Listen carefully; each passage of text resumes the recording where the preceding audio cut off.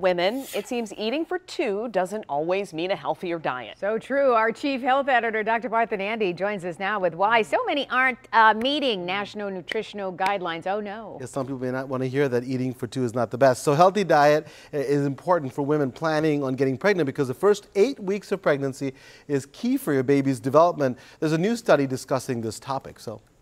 Ooh, Doc, I had my midnight fish fillet and fries.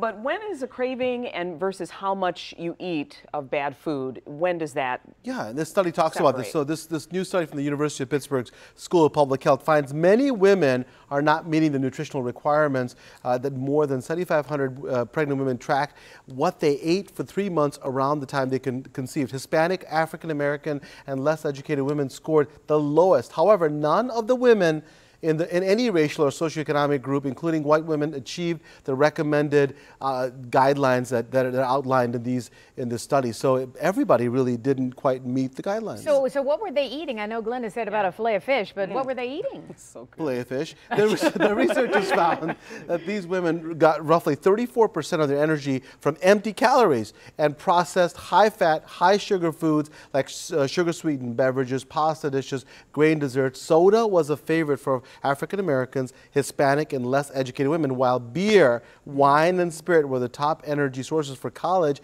and graduate degree women. The idea is all of them have the same thing, that they're empty calories. So tell us what we should do.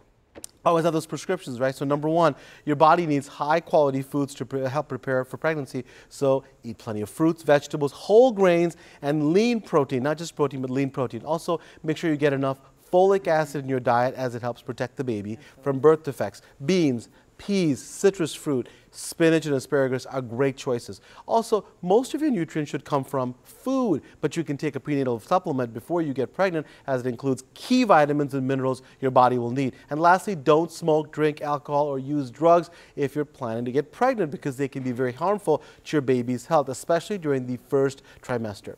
So what happens in the first 8 weeks of pregnancy and we're almost out of time, but what happens if we don't eat right? We've been talking about this. So first 8 weeks, many of the baby's major organs and body systems are beginning to form. Your health and what you eat directly affects your baby's growth and development. So do the right thing, exercise, eat right, limit your foods with added sugars, saturated fats, and very little fish fillets. I'm sorry. Good advice as always. For sure. Thank you, Doc.